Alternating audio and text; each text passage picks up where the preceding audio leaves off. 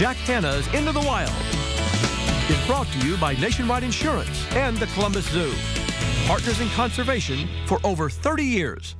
Hi everybody, I'm Jack Hanna, coming to you from my home base at Columbus Zoo. Welcome to Into the Wild. Southern Africa is known for its amazing wildlife, and there's no better place to spot it than in Botswana's Chobe National Park. All of it lives here, so check it out next as we head into the wild.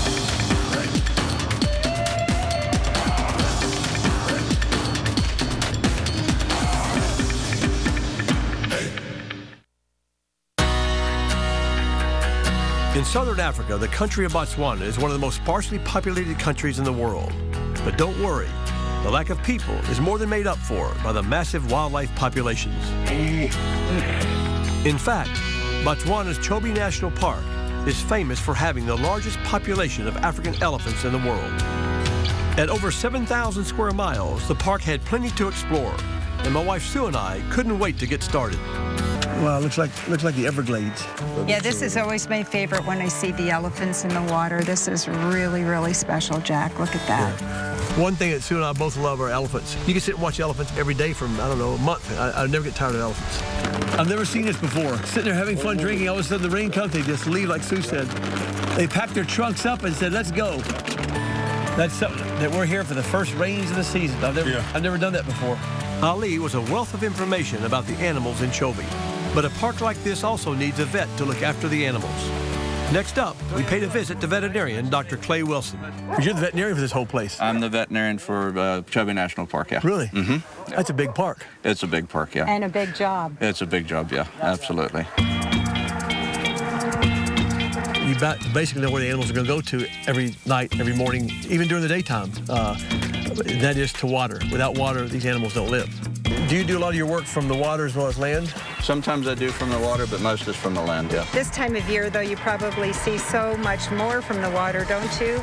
Well, everything's coming to water now. This is the only place in the entire area where we've got water. So all the animals have to come and drink every day. Oh. We weren't out there very long in this boat, and all of a sudden, I saw something I thought for sure was a huge log, but it wasn't. This was one of the biggest crocodiles I've ever seen. Wow. Yeah, it's a big boy. And that's definitely a 12-footer, 13-footer. So what are we going to do? Just go right up the shore where it is? Oh, my gosh. Coming up. You think we should have the boat going up that way? No, we're good, Jack.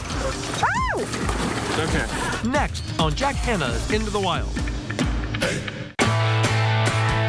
Chobe National Park in Botswana is packed with wildlife. And today we're exploring the park with veterinarian Clay Wilson. We've just pulled our boat up next to a 12-foot crocodile to get a closer look. His eyes are wide open. Golly. You think we should have the boat going up that way? No, we're good, Jack. Okay. So he kept getting closer and closer and closer. Okay, Guy, that's good. Now one looking at me. Perfect. And it's funny because after a while, you see this crocodile and they're just lying down and you get a little bit comfortable. Not that you should, but you relax a little bit. Yeah, that's good. That's good. Thanks, guys. He's not worried in the least, huh? All of a sudden, this thing shoots off like a rocket. Oh! This thing was coming right for that boat. I don't know how this crocodile missed jumping in our boat. If that crocodile got in that boat, somebody would have been wiped out. With everyone still intact, we decided to head back out on the Chobe River and see what else we could find. Okay, this is what we call Shadudu Plain.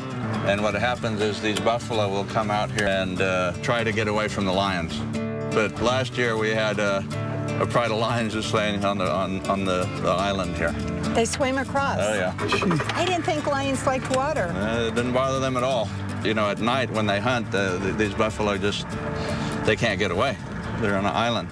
One of the most amazing sights of this trip was seeing a Cape buffalo just come out into the water and walk right in front of this crocodile in the water. Be interesting to see what he does.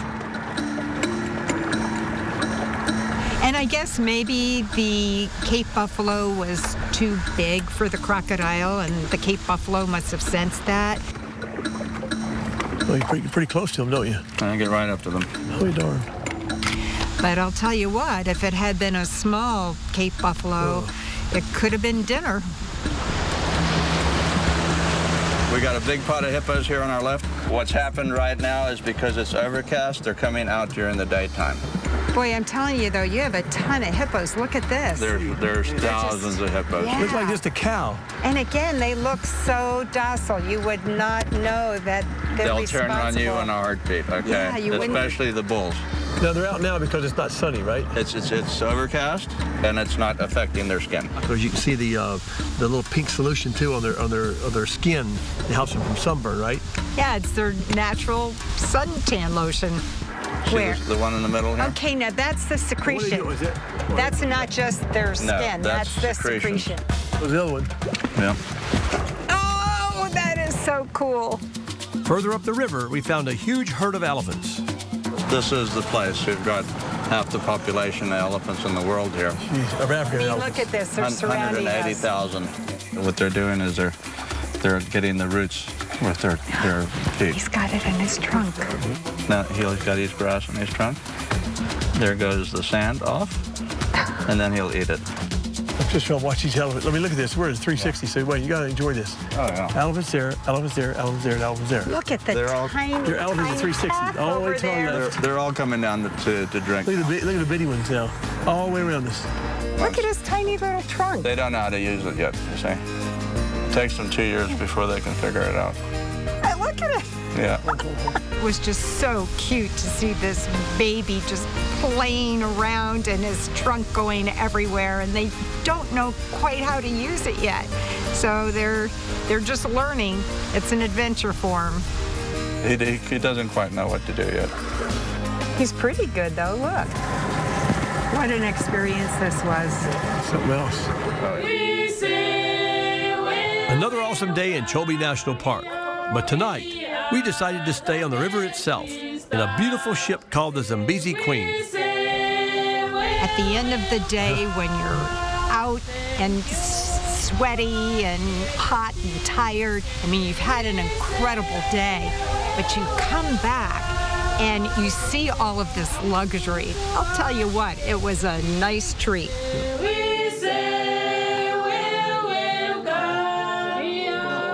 After a good night's sleep on the Zambezi Queen, we awoke to some disturbing news. Yeah, we just had heard by our shortwave radio that Dr. Wilson had to go assist with an elephant that was stuck in a watering hole in the mud. Around watering holes, there's a lot of mud. If an elephant is like 6 months and older, the mother can't get it out. And so we immediately stopped what we were doing and went to see how we could help it.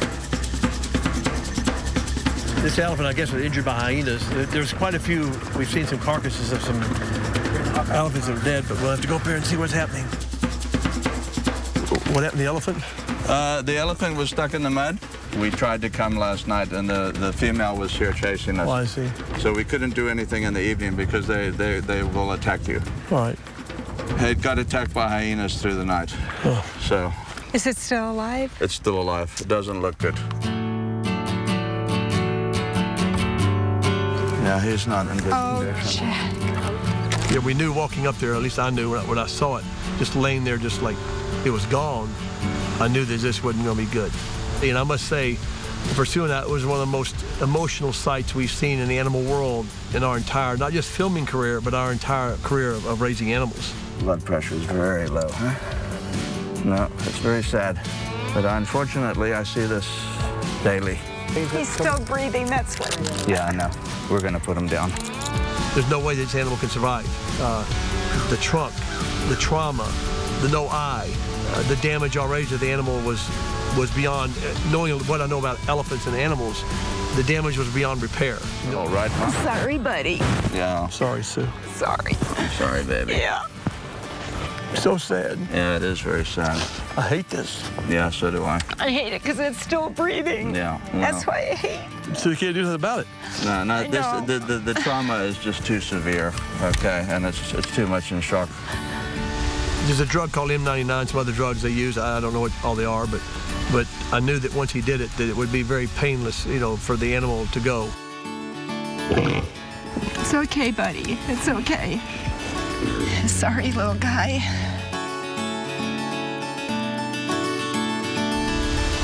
I was hoping that I could bring it some kind of comfort just by holding its trunk and letting the little elephant know that somebody was there that loved him and cared.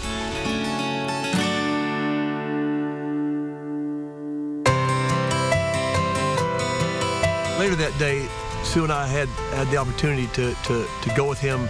He had signs all over this kind of town, village, whatever, saying there would be a dog vaccination in this parking lot at a certain amount in the afternoon there. Clay. Yes, sir. So you got a good turnout today. Well, we're just starting. We're just starting. And you do this once a month, or? No, we do this once a year. And it's all free? Or? This is all free. Well, who pays for it? I do. No, you don't. Yeah. Once a year, Dr. Wilson puts on this free clinic to give the local dogs rabies and distemper vaccinations. Keeping these pets disease-free is crucial to them and the wildlife within Chobe. Perfect. Good job. It was a happy scene to see they were getting vaccinated. I didn't expect that many people there, so I was shocked at that. But then again, I was even more shocked because everybody that was with us in our group had to help. Everybody had to help. Everybody had to help hold. Everybody had to help the dogs down. You had to help do the medicine. Something's wrong. Is that good? Let me see. What happened? You okay? Coming up, for a while there was total chaos. Oh! Uh-oh, wait. Next on Jack Hanna's Into the Wild. We're in Botswana at Chobe National Park helping vaccinate local dogs. One of our patients has gotten his leash stuck under a parked car. There you go. He's got it. Okay. It's okay, buddy. For a while there was total chaos, with dogs that had the improper collars, with dogs that were stuck under vehicles, with dogs that running across the road almost getting hit by cars. Uh-oh, wait. God bless. But in the end, despite a few close calls, all the dogs were vaccinated, and we knew the wildlife at Chobe National Park would be better off as well. Well, these animals owe you a great deal of thanks. Thank you. I'll see you later. We'll see you guys later. I know one thing I will never forget, as well as Sue. We go on a lot of safaris over the last 30 years, but I must just say that I'll never forget that few days in Chobe from the standpoint of on the river, in the boat, the sunsets, the amount of wildlife we saw. Obviously the tragedy we were involved with as well, helping with the dogs. I mean, all that was just something that was very special. Yeah, we definitely did see the circle of life, but you know what? At the end of the day, we never could have had a better safari.